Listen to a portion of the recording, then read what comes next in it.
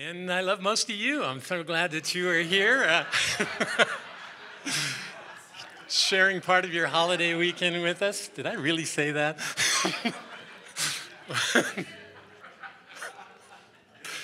No, I love all of you.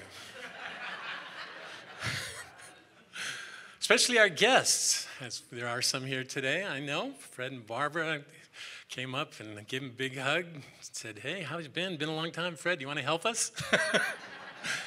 Announcement guy has no shame. Anyway, if you are visiting with us, we are certainly glad you're here. We hope you feel the love of Jesus in this place, and we're very grateful that you are here with us.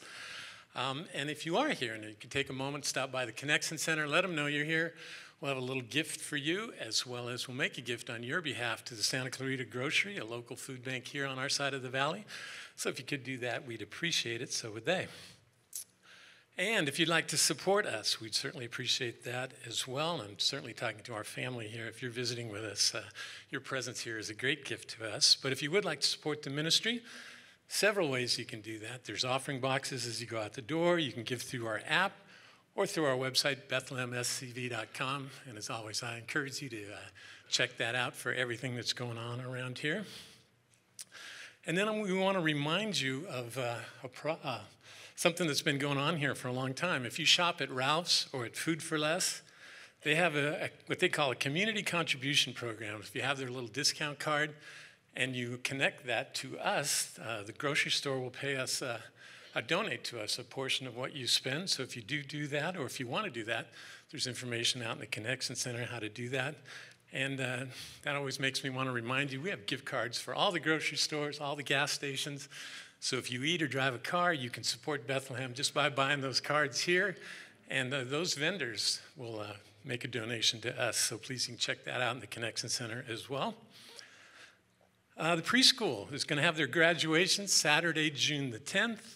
And that's going to be outside, I believe, out in the courtyard or in the Fellowship Plaza. And they're looking for some help for like setup and takedown.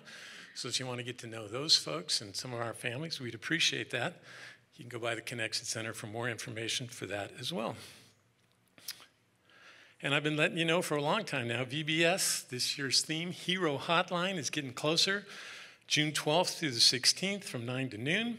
And we're still looking for some help for that too. So if you're available during that time and you want to help the kids in the community, you can certainly do that, and we certainly do need your help.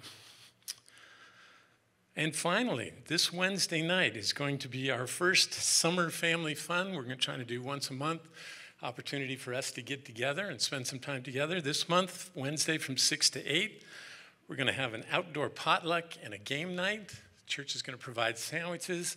But if you can come and bring a side dish or a dessert, we're going to have a lot of fun. Hope you can be a part of that.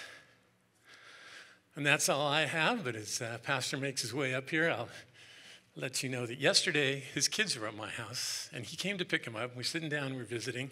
He's got this lighter.